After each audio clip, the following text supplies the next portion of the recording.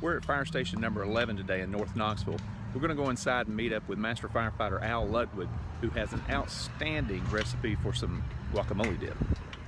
Hey, buongiorno, DJ. How are you? Hey, how's it going, Al? Good, good. Yeah, hey, I was telling him that you've got a guacamole dip that you're famous for. Well, it's actually not a dip. It's more of what you might call a cream sauce, or just a... Of course, take the pits out of your avocado, and just be real careful doing that, of course, and everything. And a little trick of the trade is always the sharper the knife, the safer it is. You want those to be pretty ripe, and how do you tell if they're a good ripe avocado, not too hard? Yeah, what you want to do is when you're looking at them, inspecting them in the store, you want them to be soft, not overly soft, like where they just collapse under your fingers, but to give a little bit under your fingers. And take some lime juice and squeeze down in there. The reason for that is actually I want to get that lime juice on there because it stops the oxidization. That's a big fancy word. But basically it keeps the avocado from turning brown. And after this, you're just going to scoop out your sour cream into here. We'll set this over out a shot.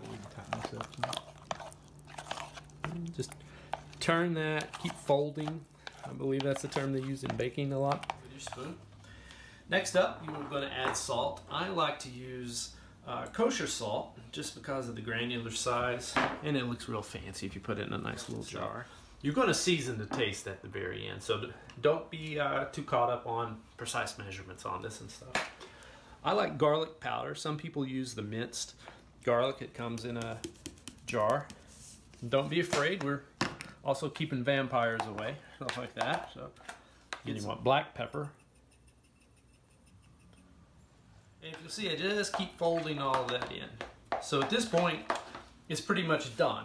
Of course, what you want to do is get you some chips and begin tasting it. And that's tangy. I'm feeling the tang from the limes, and I think maybe what it needs is a little more garlic and a little more salt. And see, it's a very, very light green. Okay. Now the cool thing with this, it's obviously a dip. You can serve it with chips, but you can also use it as a condiment and stuff like that. Like I make fajitas or nachos, something along those lines. You know, you put it inside a burrito, stuff like that. And actually, you could have it at Thanksgiving, and just add a little twist, you know, and a little uniqueness to the Thanksgiving meal this year. There's going to be a lot of cooking going on during the holiday seasons. So our safety tip for today is if you're going to be around a stove, Al, tell us some things that we might need to know. Sure, DJ. I like to have just a baking sheet around. It's always really good if you get a fire in a skillet or something, just to cover it. Make sure it's larger than your skillet. That smothers it out. It's good to have some baking soda around. And what would be best, get them at any store, is just a fire extinguisher. They're very, very handy, very quick. And now, if your fire does happen to get out of your skillet or anything, be sure to call 911, and we'll be there as quick as we can to help you.